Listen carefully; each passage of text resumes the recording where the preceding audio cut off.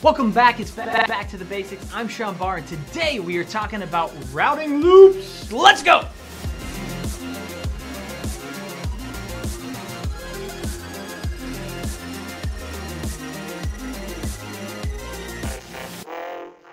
All right, we're back and we are talking routing loops. So what is a routing loop? Well, it's much like it sounds. It's a loop. And so essentially it's where traffic is being received from one connection or one device, a router typically, or a layer 3 switch. It sees traffic coming from an interface and it says, oh, I'm gonna send this traffic to this host.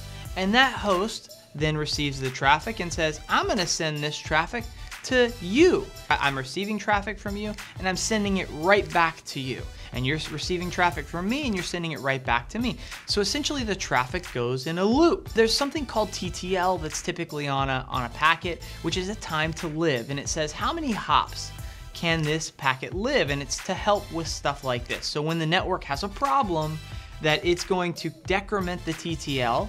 And when the TTL gets to 0, essentially no hops left, the packet is going to be dropped. So if you do have these routing loops, it's to try to help it from overrunning the network. So if you've got two hosts in the network trying to communicate, or you've got a big file transfer and a lot of people are trying to get to this network, there's a routing loop.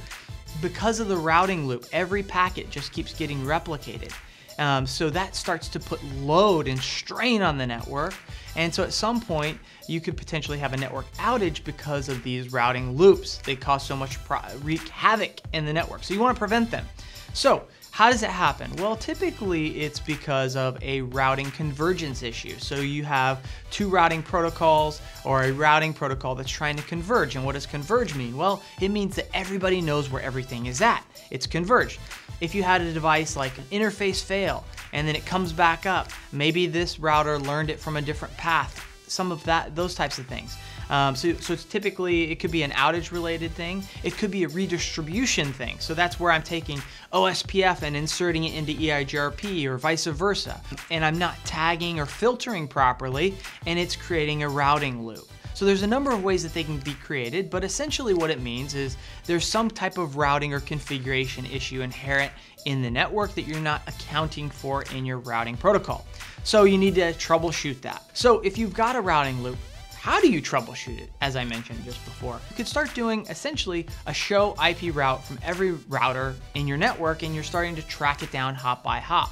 And this can be a really difficult problem to isolate and to figure out. And so you need to see where these routers are learning their routes from. And you just keep tracking that particular route back to its originator. And then once it gets to the originator, you need to start tracking back. How did it learn it?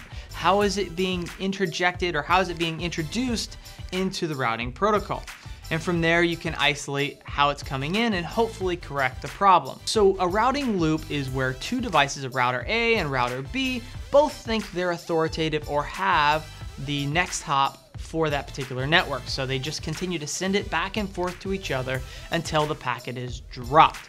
So we talked a little bit about how they can occur. How can you prevent them? Well, just good routing best practices, making sure that you're configuring your router and your routing protocols in the appropriate way to prevent them. So that could be things like having tags if you're redistributing, and filters if you are redistributing, making sure that you're tagging those and then you're filtering them as they come into the other side. Just making sure that your routing protocol is configured properly and tuned correctly will save you a lot of time tracking down a routing loop. If I said anything in this video that you're like, hey, I'd love to know more about that, leave a comment, like, subscribe, and we will see you on the next Back to the Basics. Thanks for watching.